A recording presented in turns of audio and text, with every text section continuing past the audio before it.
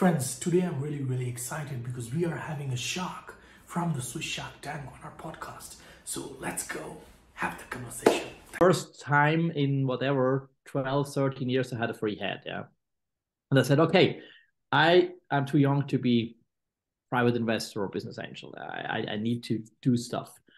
And I thought, okay, what topic I found really interesting in the last year, and this was longevity, and I had heard about it also when I was at Singularity University. And so I said, okay, let's look at it. And 2020 was lucky for that, or a good year, because everybody had time to talk.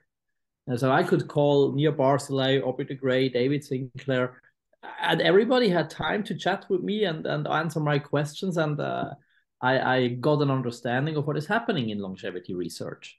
And I also understood that there is a lot of great research results and the great researchers out there, but many of them don't know how to build a company. Absolutely. And so what I said is, hey, I know how to build companies.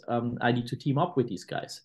And let's do an incubator, company builder, venture studio, whatever you want to call it. Yeah.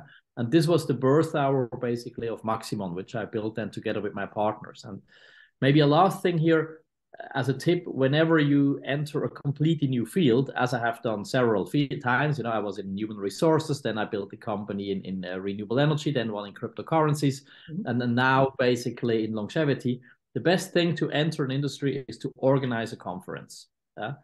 And why? Because if you organize a conference, everybody in the industry gets to know you, and you get to know everybody as well within 1 year.